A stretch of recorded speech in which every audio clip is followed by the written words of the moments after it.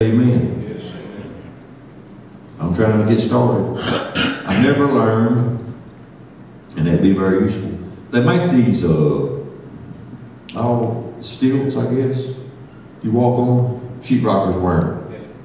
Strap them to your knee. I just never could get it, Leon. I put them on. I might make it to that wall. Y'all come take these off. Because I knew, because when you're up here that much higher and you fall, that can be bad. You can break both your wrists pretty quick. And anyway, I had borrowed them, thinking, well, I may try that again. And I was sitting there at the house we live in now, and my youngest son Chase comes walking in. He puts them on. I said, "You better be careful, boy." And he puts them on and walks across the room. Never had them on in his life. I had some makeshift steps made out of blocks. He goes down the steps, he's out in the yard walking around. And I'm just like, wow. But we got to learn. Had I continued, I'm sure I could have learned. Because people do it all, people use them all the time. It's not, but many times when we're challenged, this is not comfortable, this is not natural, and it's the same way with God. We got to challenge ourselves to learn to walk with God. And when you got something in the way, you don't need that. I'm here to tell you, if there's something in your life that is standing between you and a covenant relationship with God, I say get rid of it. Y'all with me? Turn, if you would, to 1 John. 1 John. Powerful little book of the Bible. But, boy, at the church, anything that would help the church, it'd be to walk in the light. It would be to walk in the light. There's no good in darkness. We have to renew our mind, brother. You know what? I was looking that up when I came up here. And that's not a coincidence. Y'all with me?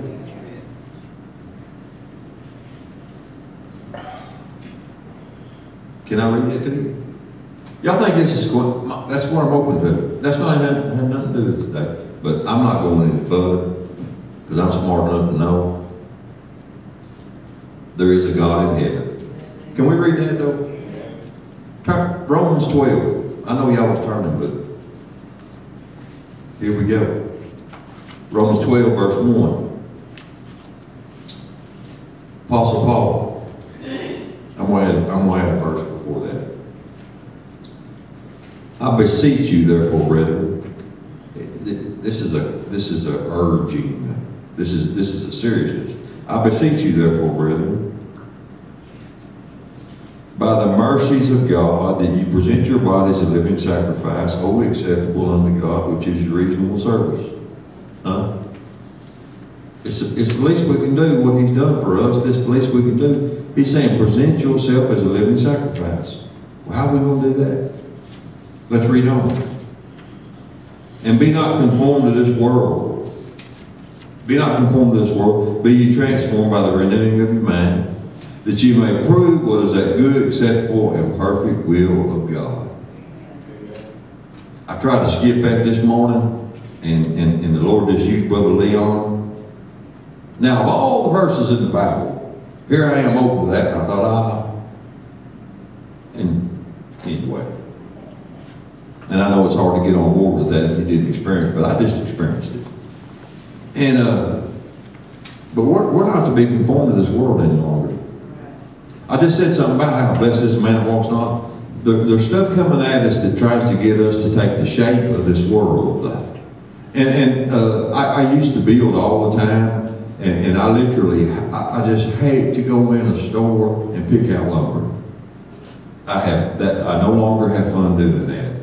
You look at, you need 10 boards. You're probably going, if you want them right, you're going to probably sit there and look at twice that to get what you need, maybe more than that. That's right. And once you get them on your cart, and you get up there and you pay for them, and you're like, this is good stuff now. We eyeballed this. This is some good, straight, no bar. It's looking good.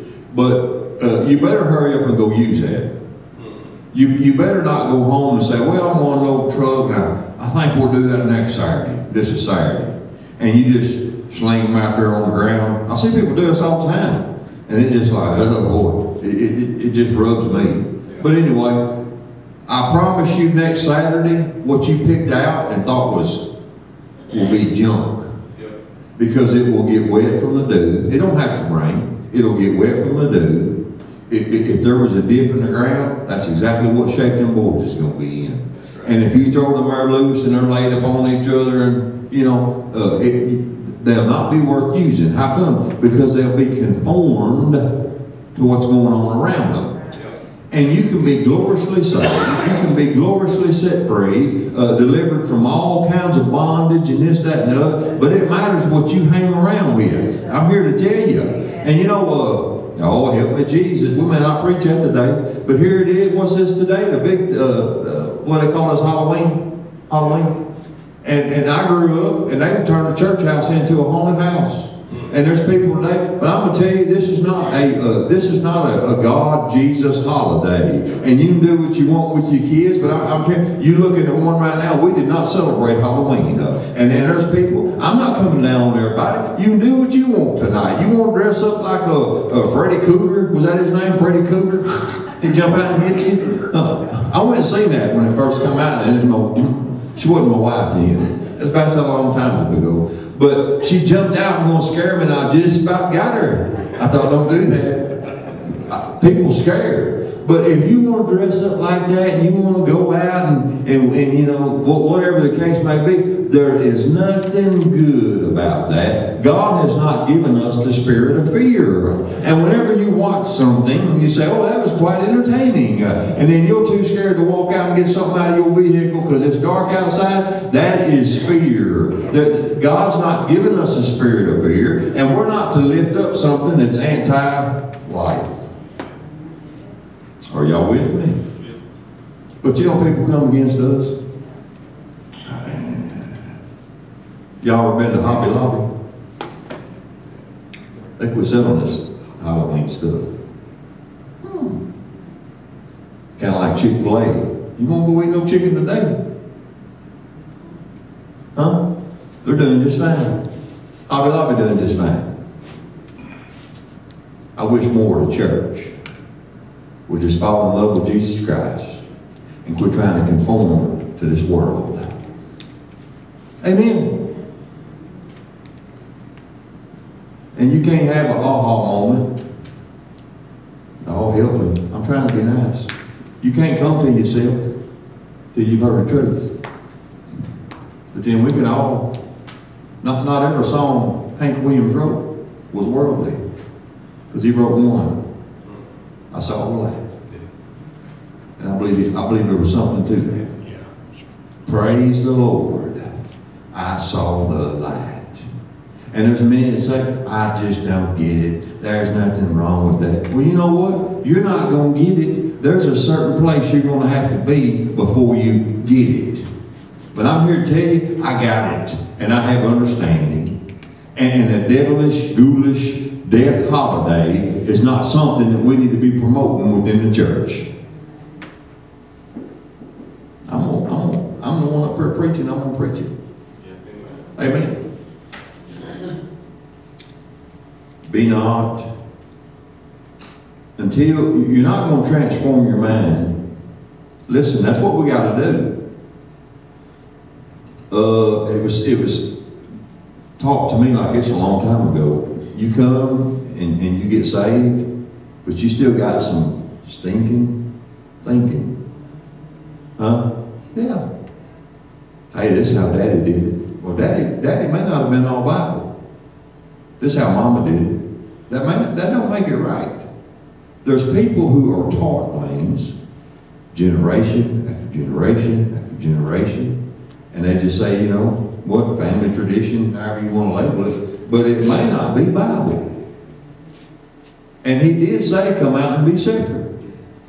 Until we get a desire to no longer be conformed to the world, there's no transforming going to take place. You got to have a desire. You got to want something. You got to thirst and hunger after righteousness before you're ever going to be filled. This isn't just going to fall on you. This isn't just going to happen to you. You fall under conviction. That don't make you saved. You got to put the brakes on. You got to find you a place of prayer, and you got to call upon the name of the Jesus before you're ever born again. But then we start this process of we got to renew our mind. Matters who you're around. I said it matters who you're around. Oh, I've shared this illustration over and over and over, but the last thing you want to do is get this little started beagle puppy who's just got figuring out what life's about, and he'll open on trail. You got him started. He'll try to move the track forward. The last thing you want to do is throw him down with some grown dogs that's rougher than a cob, that's crazy and flopping like a fire hose. You see, they do not need that kind of training. You want to put them down with something that stays close to the trail, that's really not all that fast, that's going to give them a good education in how to properly run a rabbit. Or you can run a young dog. And there's many people that have had an experience with God, and they go right back, just like it says, the dog will go back to their vomit, the hog will go back to, you know what I'm talking about. And if you just turn around and go right back in your same predicament, I'm here to tell you, it's probably going to be short-lived. I learned that lesson the hard way. And I'm sure most of us have. But when you get that desire, I want to do it God's way. I want my mind renewed. I want to reprogram. I want to get rid of this crazy thinking. And you begin to feed on the Word of God. Huh? I'm telling you, that's when you see your life change. Are y'all still with me? We got to walk in the light, church. We got to walk in the light.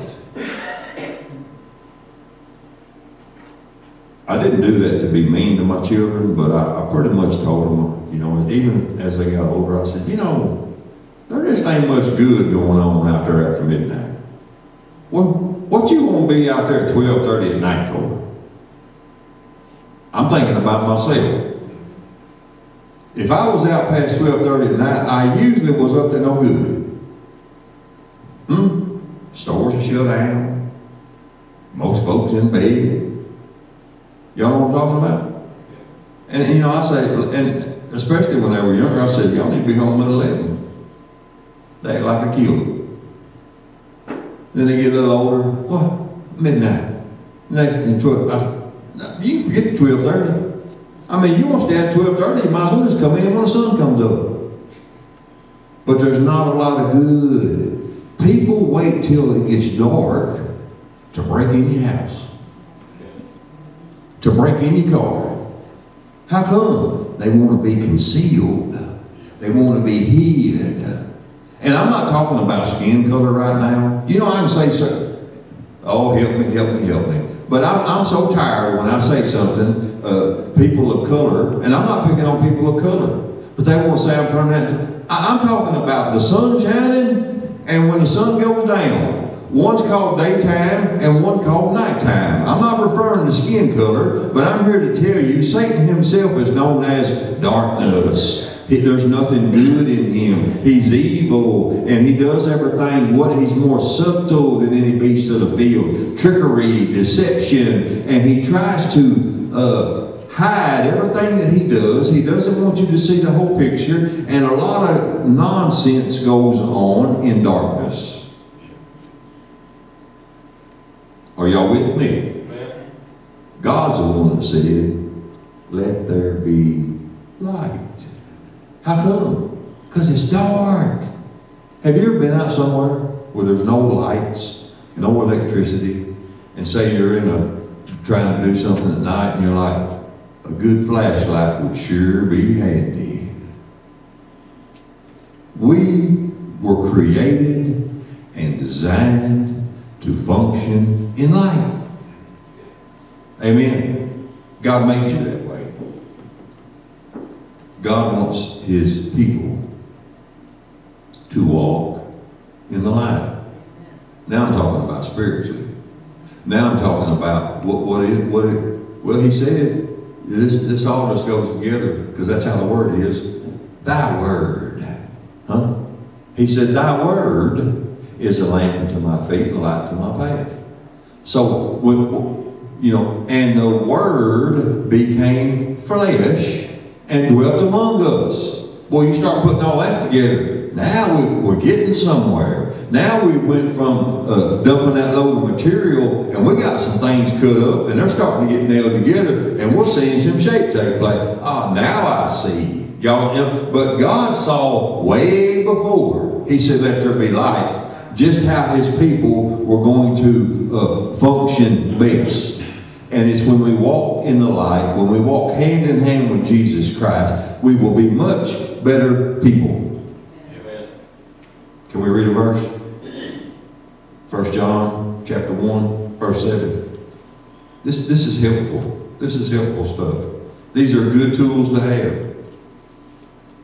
But if we walk in the light, as he is in the light, you can spend the rest of your life studying about that right there. Studying about Jesus Christ, because he walked in the light. And we want to mimic him. We have fellowship one with another. Because of this connection, because of this covenant relationship, we have fellowship with him.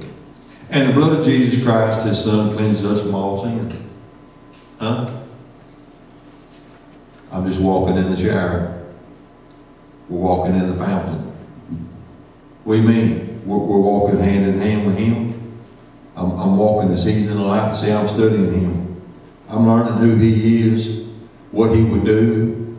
What would Jesus do? Y'all remember that? What would Jesus do? That was good stuff. And then we don't say, what would so-and-so do? Well, we really, that's okay, but I got one better. What would Jesus do? How would Jesus do it? He said, the wise man built his house on this. Okay, so I'm trying to build my life. I'm trying to lay a foundation. We must include the teachings of Jesus Christ. Amen. And without that, yeah, you'll build something, but guess what? There's a storm coming. There's a day coming when it's not going to be sunshiny and it's not going to be pleasant. It's going to be a bad day. Everybody has bad days. Everybody has things that takes place in their life. But here's the important part. If you do this correctly, when the bad day's over, you'll still be standing. You'll still, no weapon formed against you can prosper, because you're standing on the solid rock foundation of Jesus Christ. He said, walk in the light. Now, I pretty much know when I need my headlights. Do y'all have to call somebody? Should I turn? Do you think I will turn my headlights on? If somebody was calling me and said, I look outside. Seriously? People don't call and ask that. You know. And now it's different. I mean, the cars know. I think people had to turn their headlights on now, they wouldn't know how. We used to have switches pulled out. We used to have dimmer switches on the floor. Click, click. Y'all remember that? Yep, I have one. That's supposed to know nothing about that. They were doing it. I remember getting in some newer cars. Well, how you get the bright lights on? I had to call somebody. How you get these bright lights on? I was looking for something on the floor. But we know when we need to turn on the headlights. We know well, this thing's not functioning right. Here it is. These headlights should have already been on. What's going on with this thing? We know. And I'm here to tell you, when you give your life to Jesus Christ, you're going to know when you're walking in darkness. And it is still possible to do so. Saved people can make wrong decisions. Saved people can do something that's not scriptural. Saved people can find themselves on the wrong side of something because of a poor decision. But here's the truth. If we really get honest with ourselves and examine ourselves, we know if we're in darkness. And the good news is this. It's not a death sentence.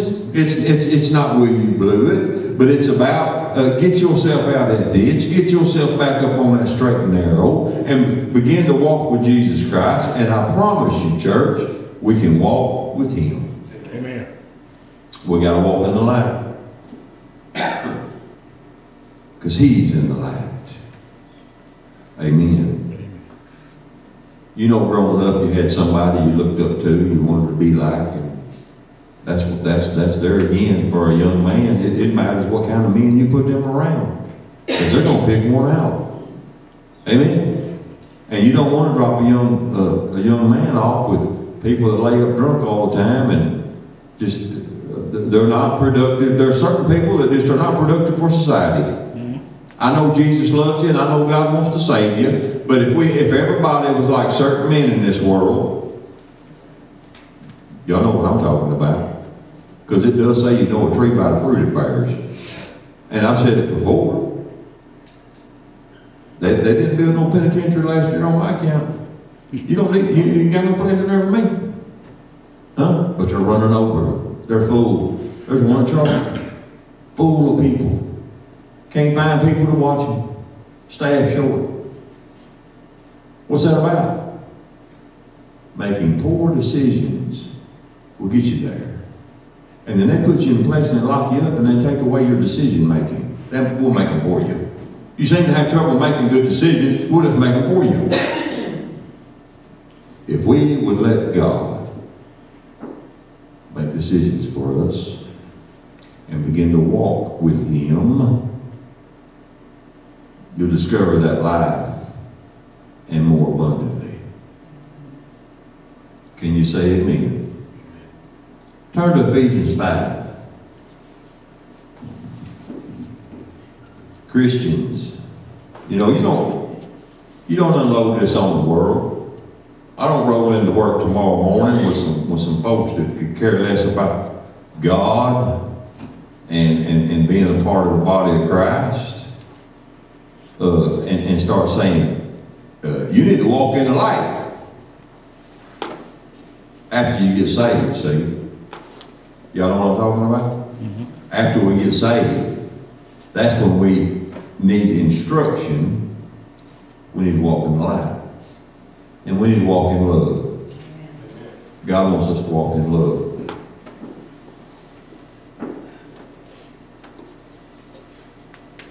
First of all, love, it's more than a cliche. It's more than a, I love you. True love is always giving.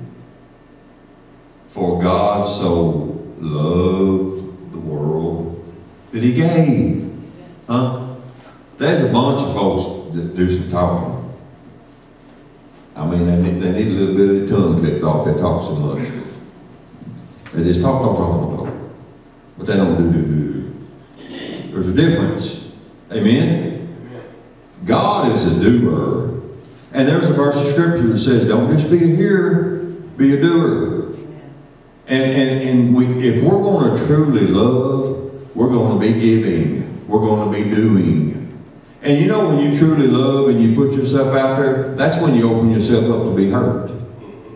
Because people say, well, I'm available. I've made a decision here. I'm going to love. Okay, then. You're going to give something. You're going to do something. You're going to invest in someone. And that someone, somewhere along the way, they may reject you.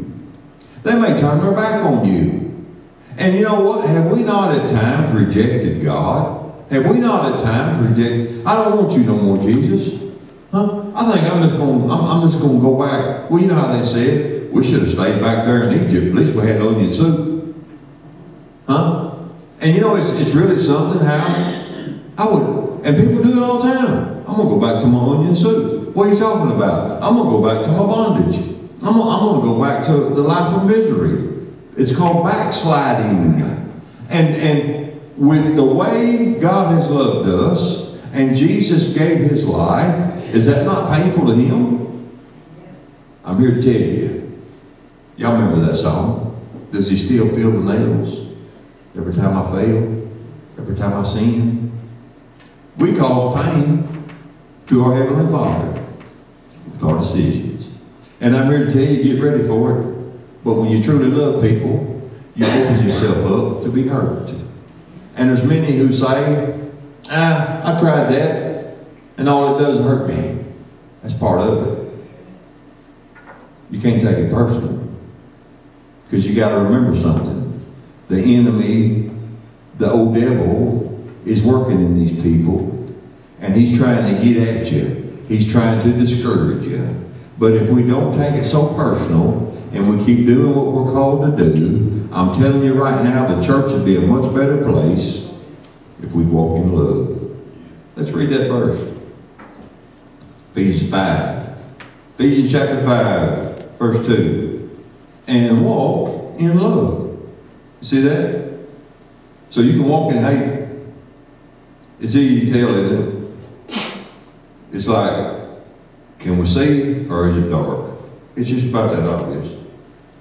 It says, and walk in love as Christ also hath loved us. Here's our example. And hath given himself for us, an offering and a sacrifice to God for a sweet smelling savor. Amen. You know, when something's good, it has a pleasantness to the nostrils. Can y'all say amen? I think that's just put within us natural. But I can take a whiff of some meat or some milk. I'll pass on that. You know what I mean? You know. And what we're doing here is we know it's right to be as Jesus was. And it says he gave himself for us, a sacrifice, and that was a sweet-smelling savor in the nostrils of our Heavenly Father. And whenever we begin to love people biblically, it will be a sweet-smelling savor when God looks at us. God loves everybody, don't get me wrong. But I'm here to tell you, it's just like, you know, if you got children, if you got multiple children, you love every one of your children. But there's one of them children that is a little more obedient than the others. There's one of those children that is just a little easier to get along with than the others. Amen. And, you know, not everybody is equal. It's just not a cookie cutter. And what people need, you know, when you're correcting and disciplining children, not everybody's the same. When you know, train up a child in the way they should go, it's up to the parent to know each individual kid and where they should be headed and how they should be bringing them up, always in the admonition of the Lord. But I'm just saying, not everybody's the same. But it's up to us, church, to study, to learn, to develop.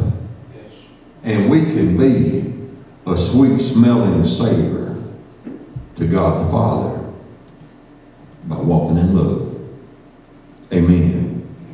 I do what I do because of how I feel about God. He can work with that. He can work with that.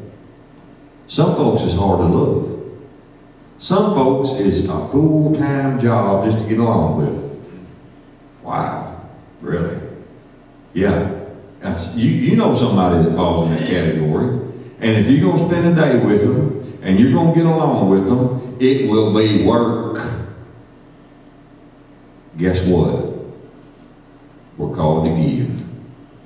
We're called to love. And the believer should be walking in love this morning. Can you say amen?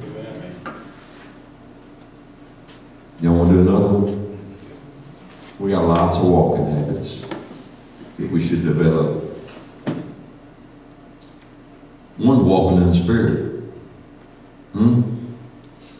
Walking in the Spirit. If you get to walking in the wrong spirit, it can really show. Worldly. It says, try the spirits to see if they're of God. There's different spirits. This sounds just like some fairy tale, but I'm preaching the truth this morning. There's good spirits. There's evil spirits. That's what this holiday is about today. It's about the evil side. Okay? It's real. I remember way back, I was a young preacher, and I was in a General Baptist church. Nothing wrong with that church. You can be gloriously saved in them churches. And I preached about demons. I about got through out of church. But I was preaching the truth. I said I was preaching the truth. There are evil spirits. There are fallen angels who made a decision for whatever reason way back. We're going to Satan. We're on Satan's side. And you know, somewhere along the way, it's come up with this, a third of the angels fail. And you know, they say, well, glory be to God, we still got 2/3. That's like 66% and 33%, you know. It's good odds there, amen? But there are fallen angels, there are spirits that will not lead you in the right direction. They will trick you. And that's why, you know, we don't call the psychic hotline. We don't try to communicate with the dead. We don't try to do things that just are not scriptural when it comes to spiritual conversation, because there are familiar spirits that will mislead you and they will lie to you. Now, hey, I'm serious. This is serious stuff. But you'll be surprised, people. God bless everybody. I'm not trying to pick on anybody. But I love my wife very much. And if we were to go, one of us go by way of the grave and say, I'm still stuck here, I'm not going to be sitting out there at the graveyard in a lawn chair. How you doing, Liv? I sure miss you, baby. She's gone. And I know people do this and they're hurting, but they're confused. We're not supposed to do that. There is a separation now. They have entered into eternity. They're not here. Amen. And you get out there and you get to do that, and there'll be something to trick you, something to start communicating with you and get you acting crazy. And I know there's some good Christian folks. They've heard what I just said, they're guilty of that. And they would just tune me out for the rest of their life. I'm trying to help you. And it's already in there. If you already had it in here, when you had that temptation, oh, God said don't do that. He said don't try to communicate with the dead. And we're going to call the psychic hotline, pay $4 a minute. Huh? Yeah. I know some people. Is there a new woman I can find here?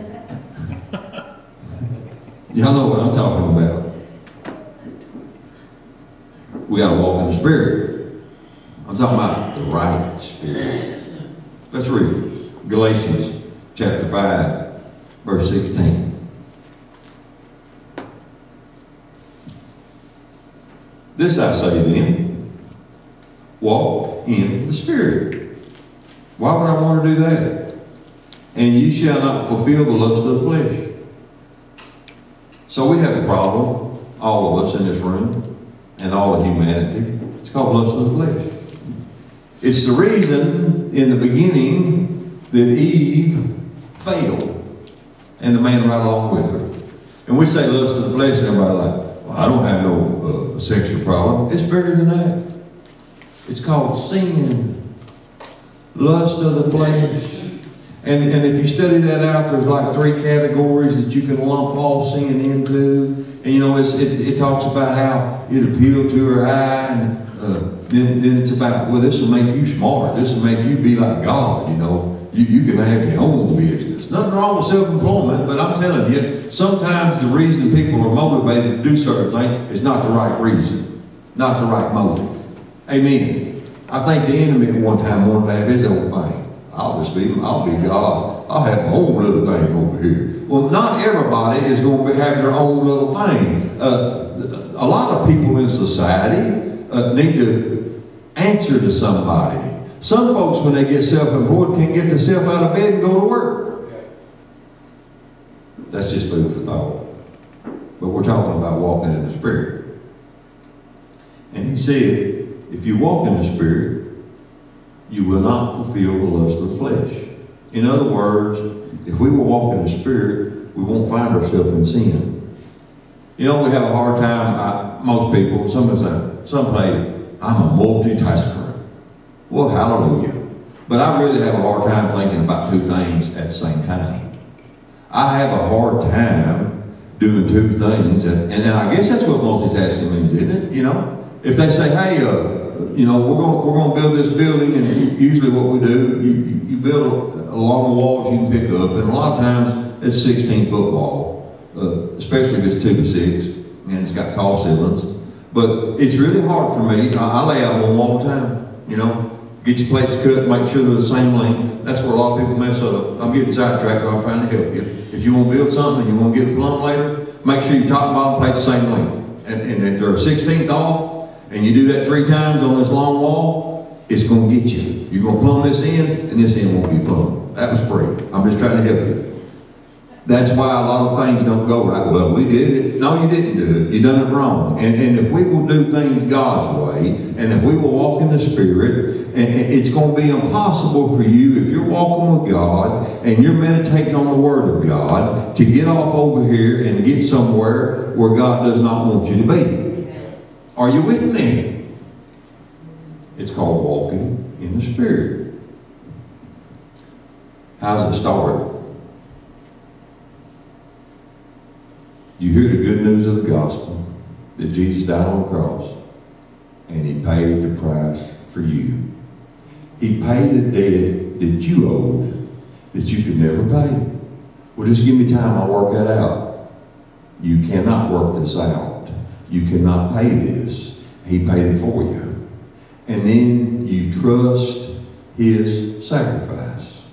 And when you do that, and you begin to live for Him, and you ask Him to save you, you ask Him to forgive you, you believe that to be true. I believe there's a lot of Christians that really still don't feel like they're forgiven. You need to believe you are forgiven. You need to believe that He died for you. Amen. It's going to be hard to get saved when you got trouble believing that He forgave you. Amen. You got to trust what He did. And then you walk in the Spirit. You don't walk in yourself. Oh, well, you know, I've had a good week. I'm feeling good about making heaven. I only said one cuss word, and I read a chapter, you know, out of the Bible every day, and I've been spending 15 minutes in prayer, and I'm feeling pretty good about making heaven. That's not walking in the Spirit. That's walking in the flesh. And that's where a lot of people mess up. But when you trust Jesus Christ and you begin to walk with Him, I'm here to tell you, He will put strength within you. He will put anointing within you, and sin will no longer have dominion over you. That's how people get free. Can you say amen? If you walk in the Spirit, you know, this morning, if we would just start walking in the light, you know, just say every time you take a step, you're moving forward. Is that light or dark? As you go. Boy, that gets back to that